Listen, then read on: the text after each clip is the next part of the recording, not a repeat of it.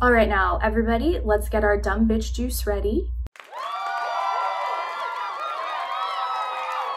If you clicked on this video, you definitely saw the title. Today's gonna be a lot. Just some things I would love to address before we really just dive on into it. 1, please ignore that. 2, I'm so nervous. If you find yourself relating to anything I talk about in today's video, you're not alone. But also, learn from my mistakes. I just realized that the air conditioner will be going on and off throughout the duration of this video, so I'm really sorry about the difference in audio. I've really been trying to look back on experiences I've had and wonder why I was even in that position to begin with. And I think a lot of my issues stem from having really bad insecurity issues. I have been a very, very insecure girl for as long as I can remember. Aside from being super insecure and just not feeling any type of confidence at all, I never got the chance at all to date or have my first heartbreak or have a high school sweetheart or do anything like that. I rarely even talked to boys ever. I didn't even have a guy best friend. When you finally do go out there and start dating and getting to know guys, you don't really know the games they play, or you don't even know social norms of dating at the time. I just had no experience in anything like that whatsoever. I was so naive. I would always tell myself, once I get a boyfriend, the game is gonna change. My life is gonna be so much better. I always thought that the one thing missing from my life and the one thing that would make me happy is getting a boyfriend. This desperation is truly what set me up for disaster. I'm gonna be talking about a relationship I was in, the only relationship I've ever been in, and I don't wanna come off as I'm complaining about everything that went wrong or that I'm on here just trying to talk bad about the person. That's not at all what I'm trying to do. I'm just trying to explain where my head was at the time and why I ended up in the situation that I did. I think this is something that maybe a lot of people go through that you don't realize people go through. And maybe if I share, it can prevent it from happening to someone else. I don't want you to think that this video is me looking for sympathy, because it's not. Again, I'm just trying to share my story. I made the executive decision to download Tinder. So I think Tinder has a pretty big reputation for just being a garbage fire. Again, you have to remember, 0 experience. I didn't know. And I just kind of assumed it would be like the movies, because why not? That's life, right? I matched with this guy and I remember he wrote such a long, detailed thing, and it stood out to me because I was like, wow, he must be such a good guy. I wish I could remember what it said, but I just remember being so captivated. He really took the time out to write this whole long paragraph for me, just me. Okay. And he pulled the, I'm never on this, can I get your number? And I was like, sure. Maybe the second text he sent, he was like, I'm gonna FaceTime you. And I said, do you mind if we not do that? I'm just messy right now. And he said something like, I don't care what you look like. I'm not shallow like that. I would never judge you on the way that you look. I know that women aren't in makeup 24/7. I think it's beautiful either way. I said to myself, this must be Prince Charming. He's so nice and polite. Anyways, we FaceTimed and he was like, do you want to sleep on FaceTime with me? I was like, what? People do that? Sure, because I didn't want him to not like me. So I was like, yeah. Now that I look back on it, I realized that the beginning of our relationship definitely had some love bombing involved. If you don't know what that is, it's essentially when you first get together with someone and they want to see you 24/7, they want to talk to you 24/7. It feels like it's an instant great connection and you feel so happy, but at the same time it's weird. I didn't know that this was a thing. I just thought, wow, he must really like me. But I also was confused. But we ended up seeing each other all the time. And in my head, I was like, oh my gosh, this is crazy. This is exactly what I've been waiting for. But living it feels very different. It just always felt off. I was like, I'm with this guy, but he doesn't seem like he's present. I don't know if he actually likes me. I remember feeling that from the very beginning. I like waited to say something or bring it up because I didn't want to be annoying. I can't blame him for this because I was naive. I didn't know. In my mind, in my thought process, I was like, this is my boyfriend. Like, we see each other all the time. I'm not talking to anyone else. He says that I'm the only girl he's talking to, so we're together. We've probably been dating for like 2 months, and I saw him post something really inappropriate on a social media account to another girl, and I saw it and I was like, what is this? I never set boundaries with him, therefore it was just me always getting hurt. And I tried to set boundaries, but I was just talked out of it. This exact moment is when I should have ran for the hills, because he didn't even feel bad about it. He didn't apologize. He made a joke out of his apology and was laughing about it online. He tagged the girl and said, sorry, I had to delete it, I got in trouble. Laughing emoji. Just something as little as that should have been a very clear and obvious red flag. But the thing is, I was so hurt by it, but I didn't want to lose him because I was already so attached. And the more that you find stuff out that makes you feel stupid or embarrassed, the worse you get. Like, you're obviously gonna get resentful. You're gonna start to second guess everything. You're gonna question everything. You're gonna put your investigative glasses on, which I fully fell into that role. And I hated that. I still remember what it feels like to log onto social media if I wasn't blocked and find his profile and just be so scared to see what I would find, because I would find something all of the time. And if I didn't, it's because he made a profile behind my back and blocked me from it so that I couldn't see what other girls he was talking to. I remember expressing how hurt I was just at that one situation, and he just laughed it off. He didn't care. And I think I was just in that role of, I care for him so much, and if I show him that I'm good to him, he'll grow more respect for me. A clown. I know how tempting it can be to be that girl, that ride or die girl who will put up with so much and still be there. She still gets the guy, but she still gets hurt. That was me for so long. He never cared about my feelings at all. And then he would tell me that I was wrong for feeling a certain type of way. You're so sensitive. Life's not a fairy tale. It shouldn't be me being sad all the time and finding stuff out behind my back all the time. I feel like this is coming off as me complaining, but I'm trying to make it clear. In the beginning of our dating phase, I was an angel.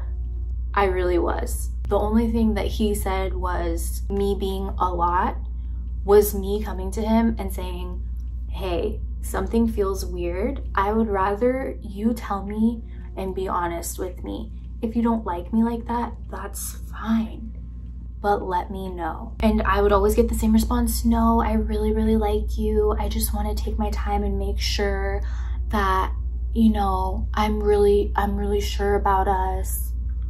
Months and months later, he finally asked me to be his girlfriend, which meant nothing to him, so what was the point? I had feelings of uncertainty the whole time. I also had never dealt with my insecurity issues that I've always had even prior to him. And that's just something I regret going into a relationship doing, because I just never felt secure. One, at the things I was seeing on social media tore me up. And two, he was very vocal about his dating past. So it wasn't too long after we were official that I found out that he had been going out with other girls behind my back, talking to other girls, actively video chatting girls online from all across North America. Once resentment starts and once really low blows are said, it only gets worse from there. By the time I found that out, there was already so much that we had gone through in a negative way. We fought all the time because I was always vocal and he didn't want to hear it. He didn't want to deal with it. And me, I just wanted honesty, and it was so frustrating to me because you know when something is not right, you just do. We never had a honeymoon phase. There was always problems, always arguments. It was one of those situations where we'd fight and then we'd make up the next day and things would be great, and then they'd go back to being terrible. We were Ronnie and Sam. but I had really been helping him out at that time because he was dealing with personal things. I would go on my lunch break to like do stuff to help him out. And then I found out that he had time available to do these things, and he begged me to help him because he said he had no time, but he was secretly out on dates with other girls while I was giving up my lunch break to go help him. After I found that out, I made a fool out of myself on social media, and I just wanted to get revenge on him because I was so fed up. I was so hurt. I didn't know how to deal with my emotions, and I went out and hooked up with other guys to get back at him.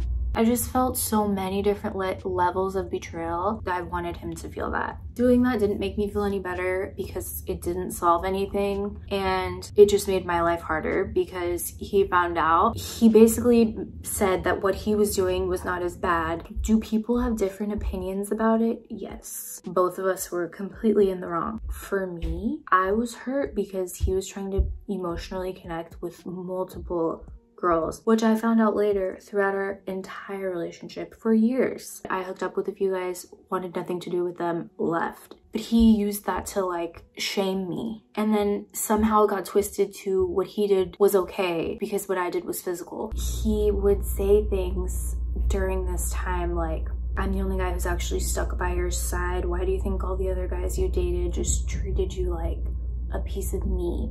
Even though I know now he didn't have good intentions, when he was telling me this, I was like, wait, he kind of has a point. It made it so that he made me believe, I guess, like through his words, that what I did really was worse and that he didn't deserve what I did to him, but at least he wasn't physical with anybody. When in reality, no. And things just continued to get more toxic. I know toxic is such a buzzword and everyone uses it for everything, but we were very, very toxic for each other. So after that whole cheating incident on both of our ends, tensions were at an all-time high and things ended up getting very bad. Trigger warning, I ended up getting physically hurt and he ended up getting in a lot of trouble. Every single person in my life at the time was like, I don't know what else it's gonna take for you to see where this is heading, but I really don't support this. What I was going through was the farthest thing from a healthy relationship. We still had times where we were close or intimate or what I thought was happy. I didn't want to lose that.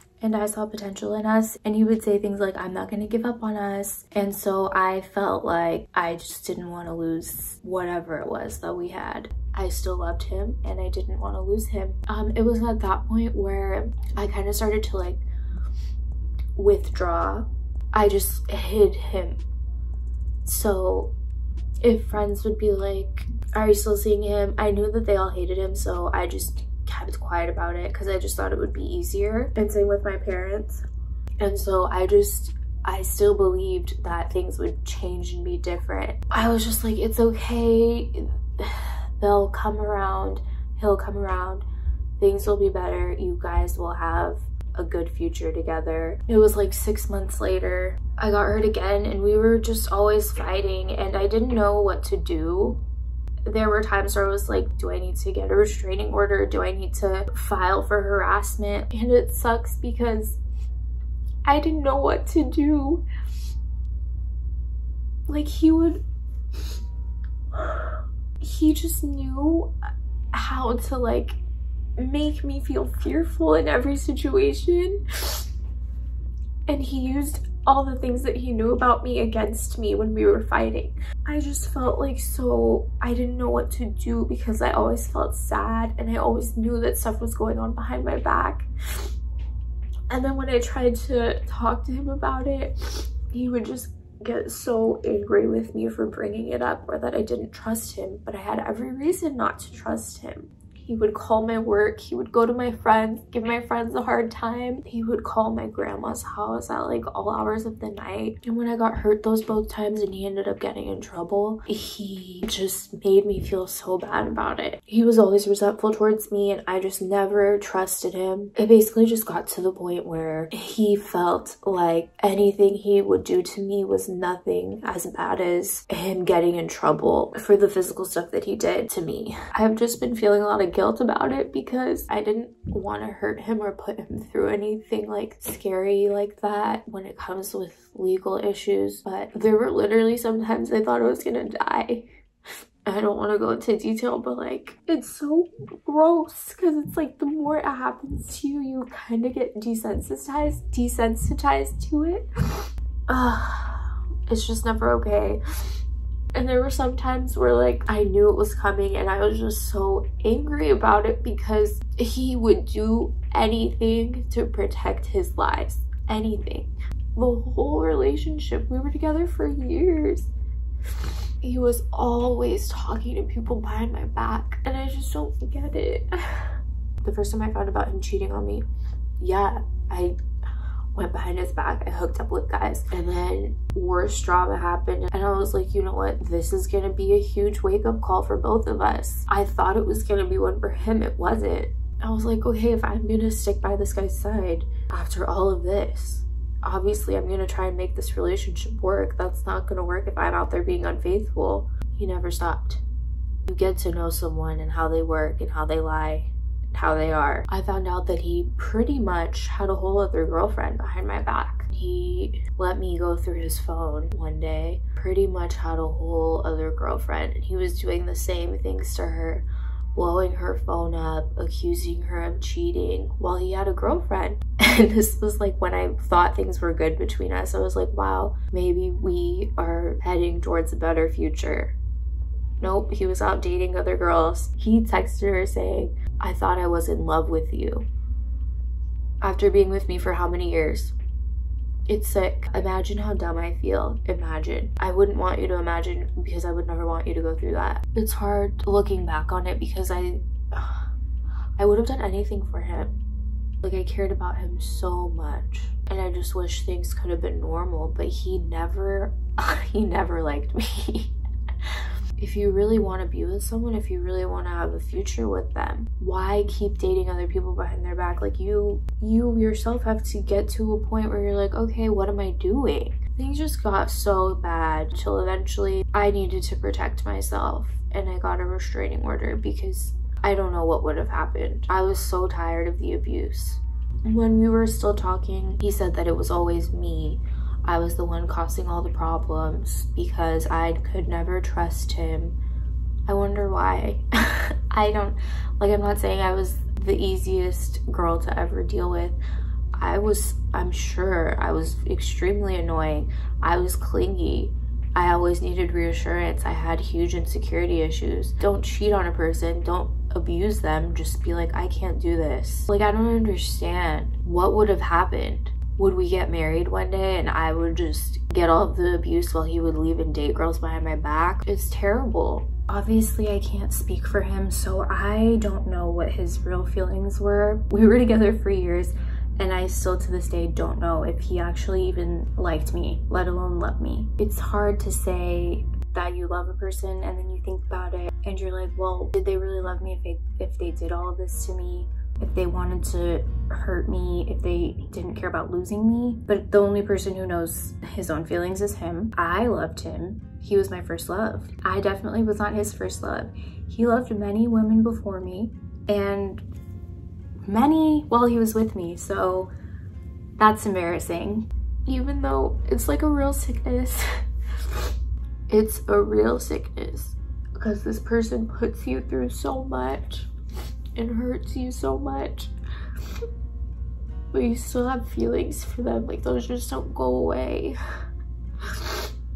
We went through all of that and I still don't even know if he ever cared.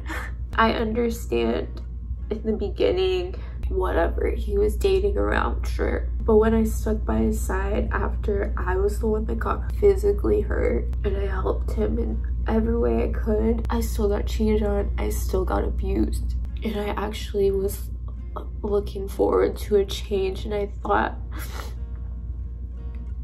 that we were gonna make it work. I'm really sorry, this is probably so much. You're probably like, delete your channel and go to therapy. I don't know, it's something I still have to deal with and think about all the time.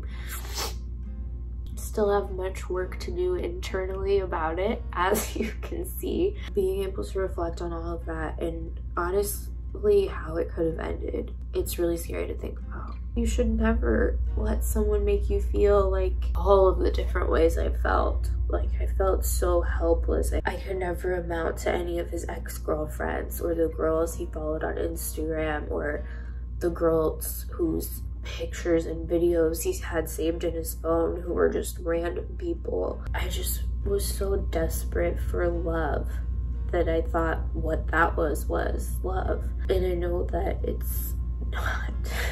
I wanted to tell my story because I know I'm not the only one who goes through this. Maybe you have friends that are going through it and you don't even know, or maybe you're going through it. And I know how hard it is. Trust me. If someone is showing you their true colors, you have to really pay attention.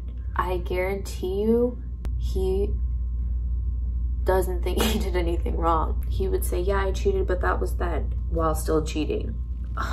It's just a hopeless cycle that you can't break. You can't place your happiness in someone else. You have to have that on your own, and the rest will follow. It's so exhausting just wanting someone to love you back so badly, and they just don't. The longer you stay, the harder it gets, the more attached you get, the more it messes you up. Here's a perfect example. You just have to know who you are and set boundaries for yourself and know that your feelings are valid. I was always told that I was being too sensitive, that I was doing too much, that I was being a victim.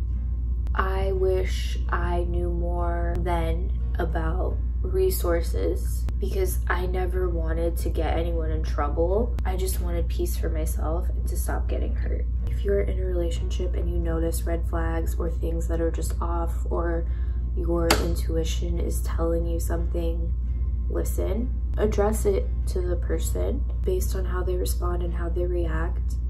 You know, if abuse happens, you need to leave at the first sign. I know it's so difficult and hard because you care about the person and you love the person, and then they tell you it's never gonna happen again, but it always happens again. It's heartbreaking, it's devastating. It's devastating to have spent a certain amount of time with somebody and then it just all goes away. You have to put yourself first and do what's best for yourself.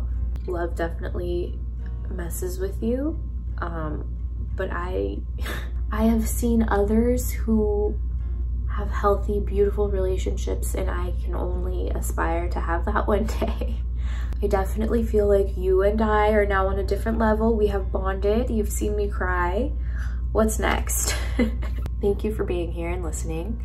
If this happens to you, I pray that it doesn't, but you need to recognize the signs if you can. And I would also say just be patient and try to have some understanding if you have friends that are going through it, because it's so easy for us all to say, I'd never let myself become a part of that. It can be hidden as someone so great and then all of a sudden things change. I hope that he finds happiness and love, and I hope he finds someone who he never wants to hurt or cheat on or lose, and just I hope he has the happiest life possible and has cute little kids. I just want the best for everyone. I want the best for me. I'm gonna be heartbroken and devastated well into foreseeable future, but it's okay because I'm really just trying to make myself happy. I hope you took something valuable from this video. Being a part of a toxic relationship makes you more toxic. Remember that. If you learn from them and you're able to share wisdom and knowledge about it, then it had to happen for a reason. Oh, one other thing that I forgot to mention. As a part of your boundaries, make sure you never do anything you don't want to do. Even if you think that it'll make your partner happy for that exact moment in time, don't do it unless you know that they would never hurt you. Because like, let's for example say if you make some videos with them of inappropriate nature, they'll probably use that against you and threaten you all the time to post them on the internet. Thank you again for being here and listening. Love you all so much. I will see you next time. Bye.